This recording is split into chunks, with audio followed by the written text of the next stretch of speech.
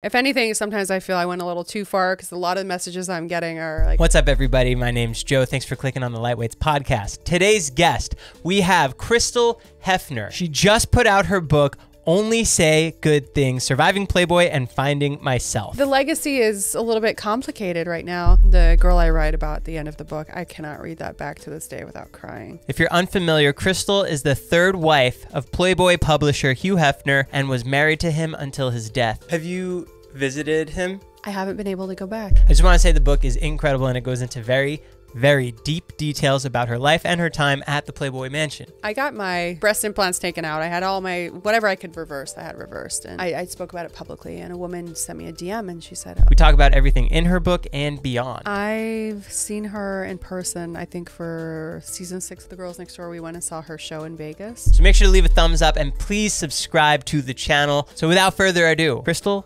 Hefner. Can you explain how you kind of just got there from that Halloween party?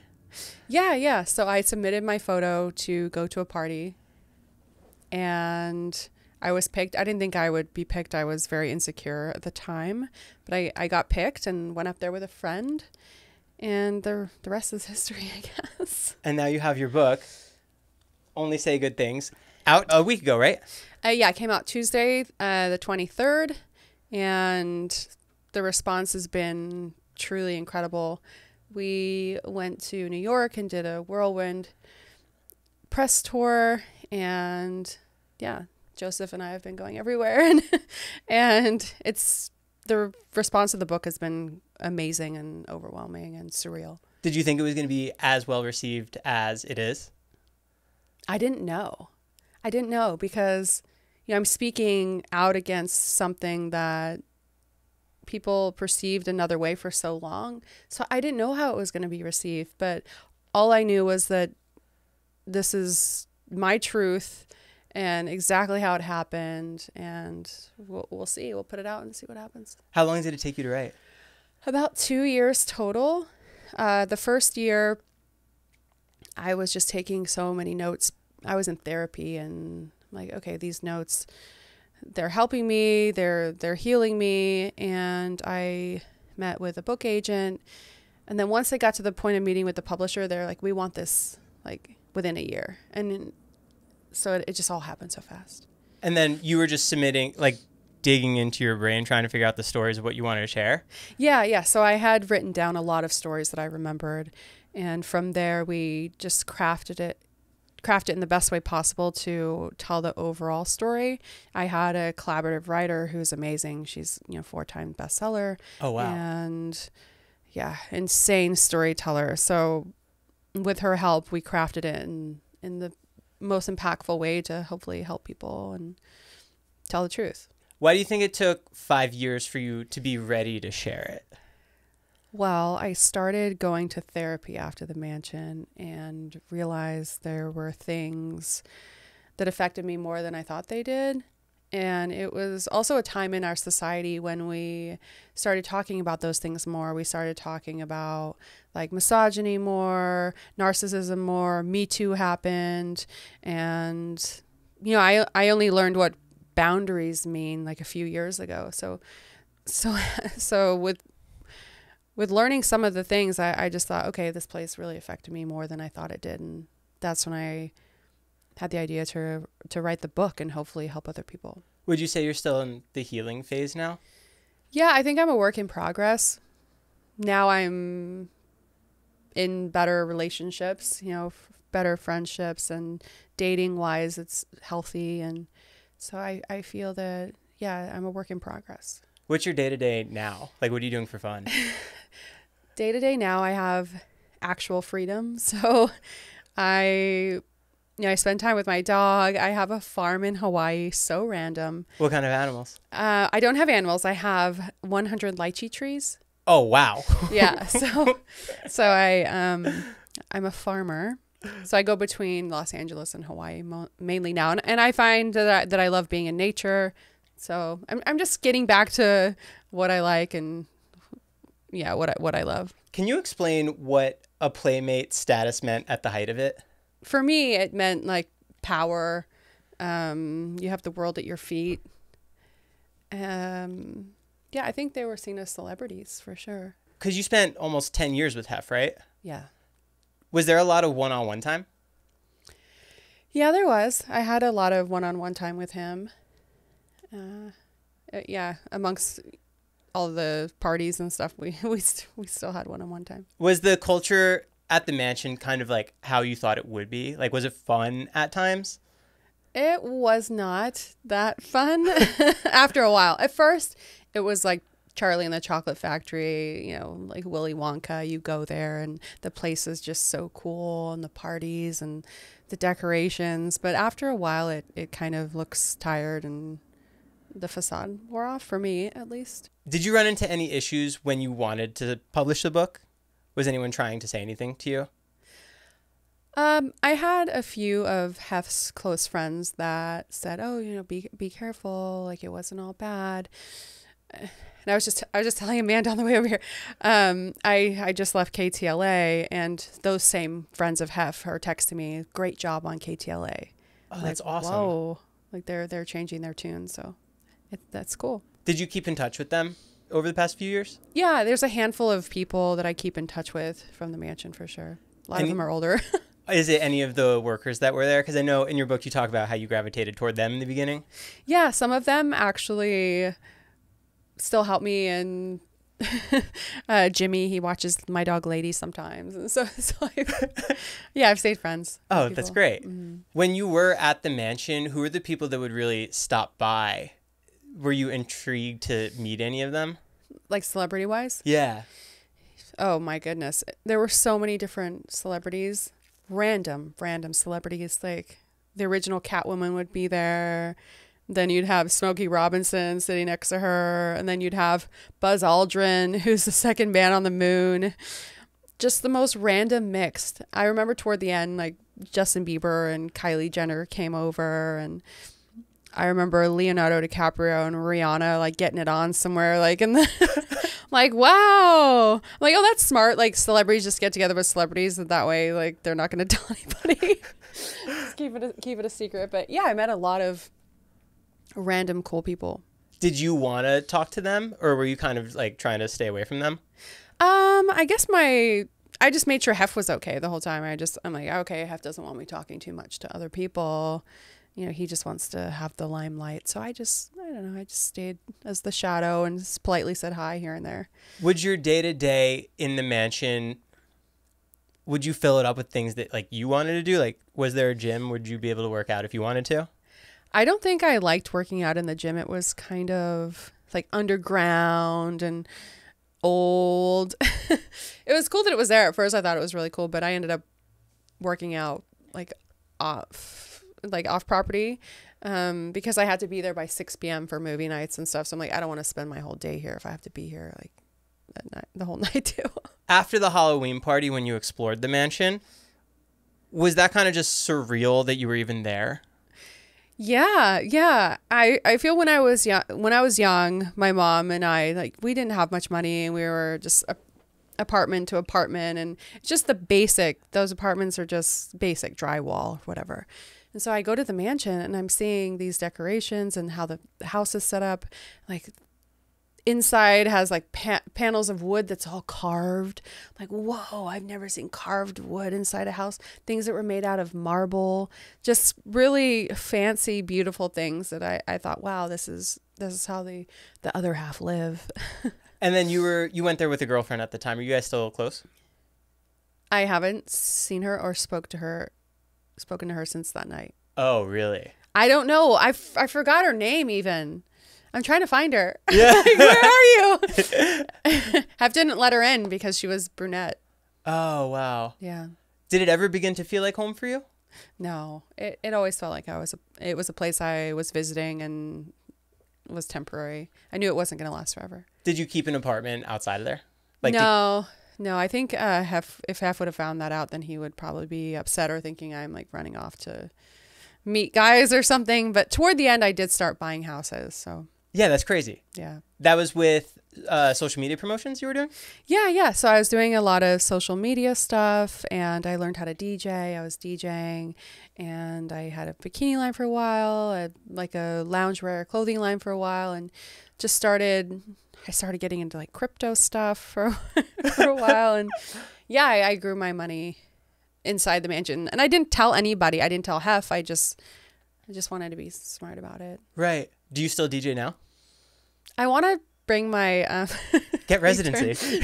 I know, bring all my stuff back out. It's all in the garage. I was sponsored by Pioneer at one point. It was big. It was fun, but yeah, I'll do it again. What kind of social media promotions did you do? Okay, so when I was at the mansion, I think Instagram started becoming big in like 2014. Right. And I think I was contributing to the toxic culture because I would do like the teeth whitening and the skinny tea and post in bikinis all the time. And, you know, as time went on, I'm like, okay, I'm contributing to this like misogynistic culture. And so, you know, I barely post in a bikini anymore, and I don't make any money on my social media anymore. I try and do things that have nothing to do with like looks because I feel at the mansion you're judged so harshly based on what you look like. And now as I'm getting older, I'm like, okay, I need to do other things that have nothing to do with that.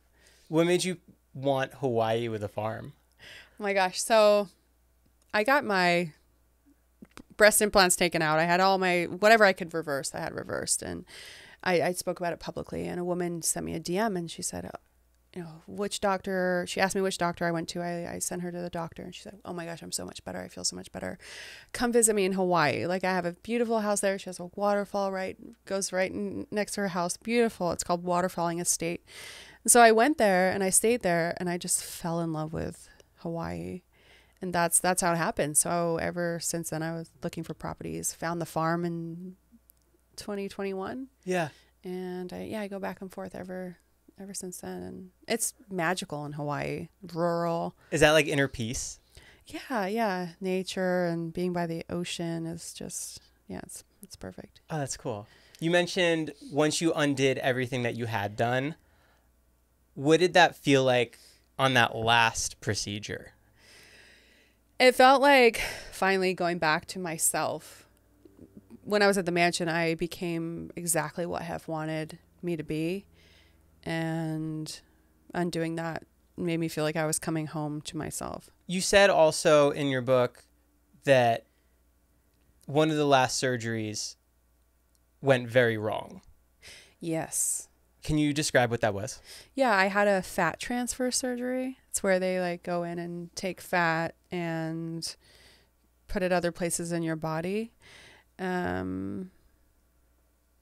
Yeah, I had fat taken from all over my body to like put into the breast. And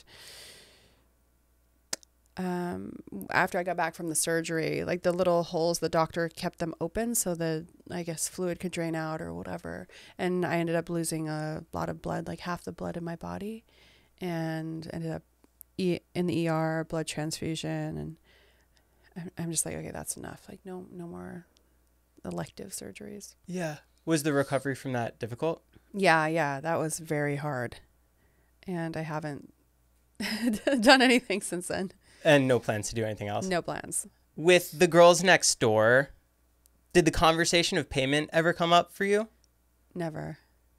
I didn't even really know we were going to film that show. I didn't know if it was continuing with the other girls. I didn't know. And I just got thrown onto it.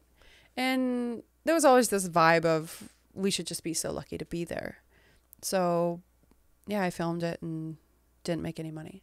Do you think it was almost intentional to keep you in the dark, or it was just the way that things worked? I think that Hef wanted to make the majority of the money, and I think that if we were too powerful, we'd probably leave, right? So it was his way of controlling us. When he was making that money, was that just like a drop in the bucket to him, or was it like, we're doing this? Well, he was making like $400,000 an episode. That's a lot for reality TV, no? Yeah, I think at the time, I think the show was like wildly successful on E, and yeah, it was $400,000 an episode, and yeah, he didn't give us any of it, which is interesting because, you know, some people online now are saying, oh, you're just writing this book to try and make money, or you're just trying. I'm just like, wait, what about what Hef did to us? Why isn't anyone talking about that? I don't know. Just food for thought, I guess. With the marriage show that you were doing, when you left and you went to, when TMZ was following you, was the paparazzi on you for your every move, no matter what you were doing? Yeah, they were following me. I don't think I had the words back then, and I didn't know how to react or what was happening, because I just felt like everybody was against me. So I can't even remember what I said to any of those people, but Even the girls in the house, you had no like real connection with them? no, at that time there were a couple girls that they were a little cold toward me, but I even told them, I'm like, oh, take care of Hef. Yeah. Here I am still trying to people please and make sure he's okay. But yeah, I do remember that we were filming a special called Marrying Hef, and for that one he was making $800,000 for a 2-hour special, and he gave me paperwork that was a talent fee of $2,500. And you took it to your lawyer and they advised you not to sign it? That was the prenup that he gave me. Oh. I took that to my attorney, and they said it was grossly unfair and they weren't going to sign it. So I took it to someone else who signed it. Did you have an idea the prenup was coming? Yeah, I had an idea that it was coming. But, I didn't care. I'm not someone who really asked him for things much, so I don't know. I'm glad I just started making money on my own. That's so cool that you were using social media to do that. Yeah.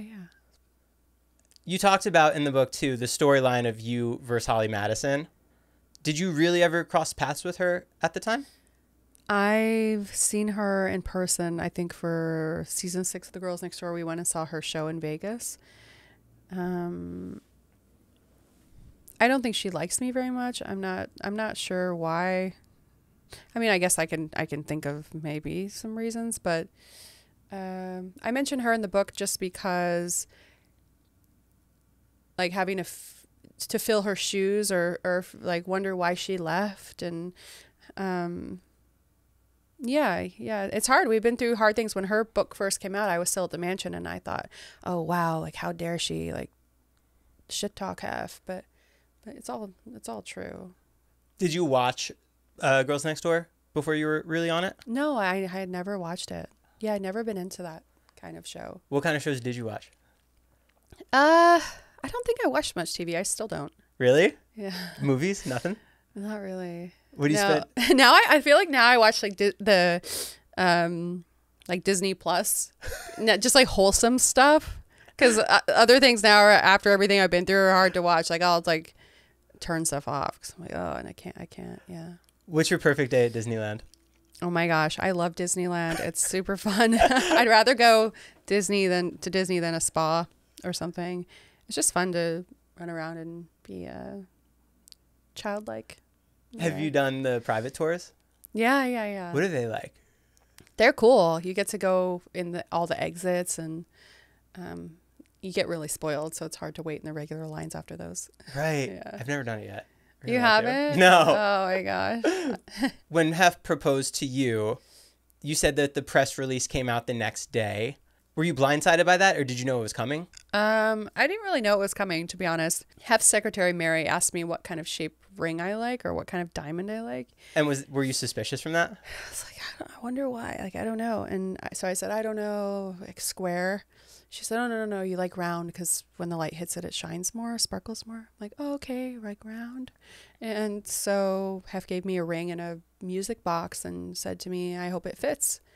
He never asked me to marry him. Maybe he was afraid I'd say no, but I just thought, okay, if I say no, then I'm leaving tomorrow, or if I tell him no. So I'm like, oh, maybe he wants a good PR story before he dies. I don't know. Have you visited him since? I haven't been able to go back, but I do remember us. It was like a police motorcade going to the Westwood Memorial Cemetery. I remember the like box being opened, or the vault next to Marilyn, and setting his ashes in there. And I remember like kissing the side of the box and saying goodbye. And his family and everyone that was there let me be the last one to say goodbye, which I thought was very sweet. And I left, and they sealed it up, and I haven't been able to go back since. And it's very interesting because I also lost my high school sweetheart. His name was Greg. I talk about him in the book. And to this day, I still haven't been able to go back to visit him. So it's interesting. I tried, and then I ended up just turning around right before I got there. You mentioned in the book as well that you're part of the foundation. Yes. Are you still on it? Yes. What's your roles on duties on that? I am the president of the HMH Foundation, which is Hugh Hefner. And his foundation sticks up for First Amendment rights, freedom of speech. There are 2 other people on the board of the foundation with me. I asked them for their blessing to tell my story. They gave me their blessing, which is very kind and nice of them. And yeah, right now we're doing an auction with Hef items with Julian's Auctions. So yeah, Amanda, who's also on the foundation, she said, can you meet me on Thursday? We can go through basically they want to recreate Hef's bedroom. So I'm like, a photo op? Or yeah, if the auction wants to recreate it for photo op. Yeah. And I just thought, wow, this is going to be weird after writing the book and all this stuff, like going to like actually look through the things that I had to stare at for 10 years yeah. So that's on Thursday. You talk about the scrapbooking in the book. Yeah. Are you doing anything with that, or is there any ideas of what you're going to? Hef scrapbooks are being digitized right now. I don't know. The legacy is a little bit complicated right now. I do feel that, if we can give grants to help like women's rights or undo some of the wrongs that have been done, like I will stay on the board and help with that. But we'll just see what's going to happen with it moving forward. Is there anyone you heard from in regards to your book that you were surprised at? I am just overwhelmed by just how many people are reading the book. I remember going like CBS Morning, and Gail King came up to me before the segment, and she just had read the whole book and had sticky notes everywhere and pages. She's shuffling through all these notes she wrote about the book. I'm like, wow, people are really diving in and taking the time to read, and they care. It's incredible. I was hooked right from the beginning. Wow, thanks. It was really, really good. Thanks. I feel honored that you read it, so thank you. You didn't mention in the book that the wedding went from 300 guests and then you left. Did that kind of just dissolve on its own? Yeah, I wonder what happened. Weirdly enough, I saw this dermatologist that I would go to, and he said, I still have your original wedding invite framed in my house. Oh, wow. I was like, people felt really special that they got invited to that. Yeah. But it was just because of the whole charade. It was just going to be a big filming. Yeah, it wasn't because of the people involved. Well, obviously because of Hef, but there was no moment of like, oh, do they really love each other, or is this a real thing, or are we celebrating love? They're just like, oh, I want to go be part of this. And then how did you get it down to the 10 people? Or how did it become the 10 people?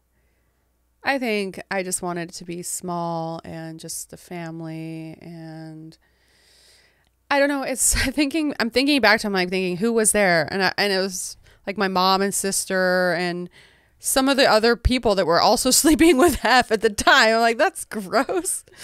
But yeah, there were like a few other girlfriends, and what a mess. That's all. Did you do all of the wedding activities, like the cake tasting? Did you pick out your own dress for that?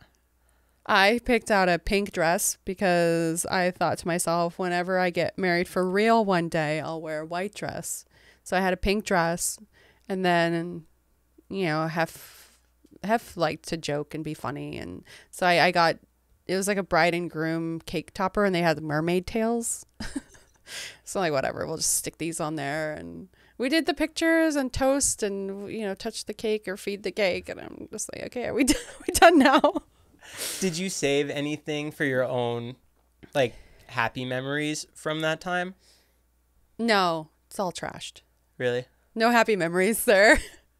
Nothing. I've saved nothing. I've thrown everything away except for my bunny outfit that says Crystal on it. It's a black bunny outfit with the ears. It's the only thing I have. Everything else is gone. Every stupid outfit I had to wear and all the heels, it's all gone. Why the bunny outfit? It was just... I'm like, oh, this is iconic. why not? It has this like vintage, like iconic feel to it. You talked about with the black mold in the house. Oh gosh, yeah. Did that end up getting removed and cleared like 100%? Is the house still up? It shouldn't be. Yeah, I got really sick. I don't know. It was like a mix between emotional and physical and all the things, or like being inauthentic, and something happened where it all just came in on me at once, and I got really sick, and the doctor said, oh, you have high levels of mold, you got to get the house checked out. And I mentioned to Playboy, the company, like, oh, there might be mold here, can we get it checked out? Completely ignored. And so my doctor recommended someone, the mold detective, Ron. So I brought him up. I'm like, oh, I have Ron, my guest Ron. I couldn't even say what company he's from because they wouldn't have let him up. So he came in with a flashlight and all of his gear, and my little space outside of Hef's room, or next to Hef's room, the closet, the vanity. He opened the vent and there was just fungus growing, just black. It was disgusting. You highlight it really descriptively well in your book. Yeah, it's so gross. And Playboy made me sign something to say I wouldn't sue them. And they started remediation. I think it was a $2 million remediation. Is that just from the house not being cleaned? Dripping. I remember when it would be raining and it's raining inside, like dripping from everywhere. And they just throw like a bucket or a rag. Hef didn't care. Who were the people that you gravitated towards that were the workers there? And it's weird to say, like the pantry, or like I guess it's called the butler's pantry. So awkward. There was the kitchen. It was like a restaurant style kitchen. Then there was a room off of the kitchen that had kind of benches and the phone. And that's where like the butlers would hang out. But the people they call butlers, but it's just regular people like us that just work at the Playboy Mansion. It always felt weird to me when I would call and order food and someone would bring it up on a tray. I'm like, oh, don't worry, Sheila. Like, I'll just come down there. But Hef definitely, it's the song and dance for him. You have to bring it in and set it down a certain way. And he didn't know anyone's name. They've all worked there for 20 years. And she's walking out like, dear, you forgot my napkin, dear. And then they just like, oh, shit. It was weird. Everyone just lost it. Do you think other girls took advantage of that? I think people were too afraid to take too much advantage because they could be kicked out. I don't think that anybody got completely 100% comfortable there. What do you think was the most impactful part of your book that people will take away from? Probably the hardest parts to write about, which were sex and death. So those parts for sure. Was it reliving those moments and digging into your memories? Yeah. It was hard to relive. And I'm so grateful that I had the collaborative writer because, around all this tough stuff, we could make like little jokes or make light of certain things. We had another writer come in and help, and she had her 3-year-old that would like pop on Zoom and stuff. And so it kind of took it away from being so heavy. So I'm just grateful for this team of writers. There's just like an all women group that I'm just so super grateful for them. I think it's one thing to really write it down, but then you also did the audiobook version of it. Was that a completely different thing for you to deal with? Because you're saying it out loud now. Yeah. It's like done, but then it's not done. Yeah. I loved the audiobook. Really? Yeah, I didn't know what to expect because I was like, it's okay if you cry. We'll just take a minute, but I didn't. But I really felt those moments as I was reading it. I'm like, okay, wow, I got through it. Like I really felt it as I was reading it, but it didn't get to the point where I had to, regain my composure. But I'm in this tiny little booth by myself for hours, and it was just like like an introvert's dream. It was nice. Like, oh, can I read more books? Who else needs their book read? Yeah. But I had a great time. You speak in the book too that you're very introverted. Yes. You like keeping to yourself?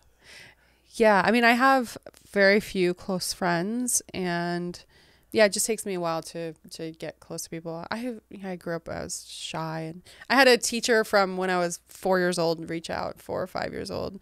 She's like, oh, I knew you in England and you're always shy and hiding. And like, oh my gosh, everyone's reaching out. It's very, very crazy. But yeah, I've always been kind of shy and introverted. So being at the mansion was, I think, a little extra hard because of that. At what age did you move from the UK to San Diego? I was about 8. Oh, okay. Yeah. And do you remember that? Yeah. I remember moving, and I had a British accent. My home movies when I was a kid, I have a British accent. Oh, wow. But I lost it in school, thankfully. It's weird because now when I go to England, they're like, oh, she's American. No, one of you. Okay. It's cool. I mean, I love England. How involved are you with the properties now that you own? Gosh, I own 6 properties between California and Hawaii, 3 in each place. And yeah, I'm building 2 homes in Hawaii currently. And so I'm going, once everything calms down with all the press, I will go over there and check on everything there. And you're doing all the designing for it too? Yeah. It's fun. It's creative and it's cool. And my vibe is kind of like minimal and earthy. So I like to put in like a lot of reclaimed wood and, the water filters and the air filters. So it's a lot of fun. What else do you spend your time doing in Hawaii? Oh my gosh, I love paddleboarding in Hawaii. It's fun. I love going to see the turtles. I can see whales from the property. And yeah, I built some tiny houses there. That's a lot of fun. Yeah, I've been planting pineapples. Like, let's just have so many things at this farm. And part of my property, we're starting to cut down like some invasive trees and find like really cool like streams and extra ponds and things. So it's cool just exploring. Do you surf? No. Do you want to? I'm scared of sharks. Is that weird? I mean, I know there's barely any shark attacks, but yeah. Have you seen the famous dolphin out there? Famous dolphin? Yeah, there's a celebrity dolphin out there. I forget his name. But he swims around and everybody says hi to him. No. Yeah. What island? Is he island hop? I think he's on Maui. Maui. Yeah. What do you want the listener to really take away from your story? Because you also highlight a young girl who wrote into Playboy, and you kind of wanted her to see what the real story was. What do you want the regular person to just take away from it? Oh my gosh. So the girl I write about at the end of the book, I cannot read that back to this day without crying. It's very hard because girls as young as 11 would write in. And when I set out to write this book, I wanted it to be the book I wish I had when I was 21 before going into the Playboy Mansion. And I think that I accomplished that with this book. I think it's helped a lot of young people. I think it's also helped a lot of people around the same age.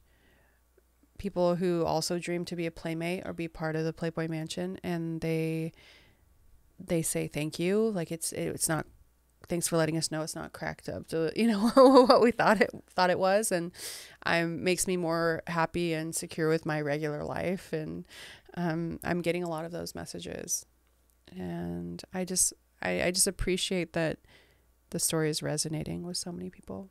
If you can go back and tell yourself something at the age of 21, what would it be?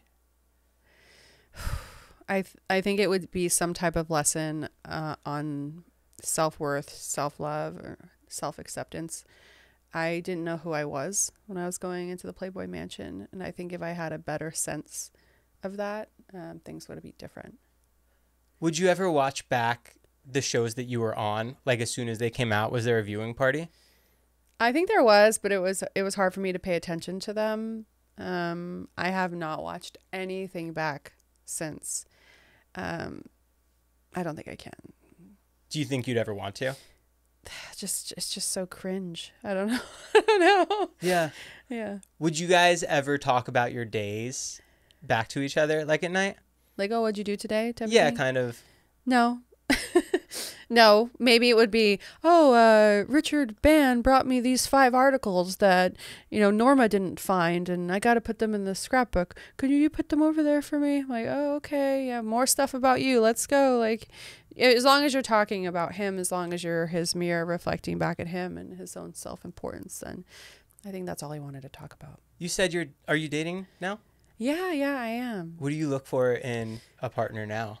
Oh my gosh, somebody that is stable, and just I look for healthy relationships.